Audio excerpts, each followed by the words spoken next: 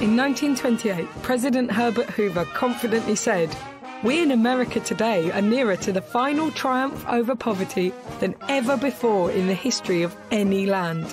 Within a year, America was in the Depression. The Wall Street stock market crashed in 1929. Shareholders and businesses lost millions of dollars. Industrial production dropped by 45%, and 5,000 banks went out of business. By the winter of 1932, America was in the greatest economic depression in its history. Over 13 million were unemployed. Many lived close to famine. In St. Louis, more than 1,000 people lived in scrap metal shacks.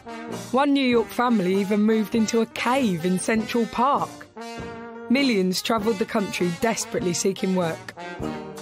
The economy didn't fully recover until America entered the Second World War in 1941. There were too many goods being made and not enough people to buy them. This overproduction caused falling prices and job losses.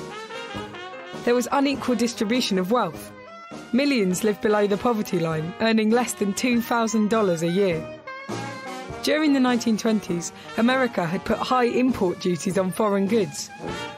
Countries retaliated by putting duties on American goods. This made American goods so expensive abroad that no one bought them. There was also too much speculation on the stock market. Share values had risen for a long time, making people lots of money. So more and more people bought shares on credit, convinced that share prices would keep rising. These marbles are leading me up the wrong alley. I'll try my Wall Street account. However, due to the increasing weakness of the economy, business began to suffer and share prices fell. This caused panic.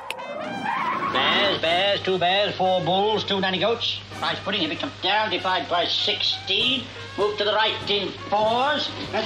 Can I do your nails, sir? People tried to sell their shares, fearing they wouldn't be able to pay back their loans. Eventually, share prices collapsed, leaving many people bankrupt and homeless.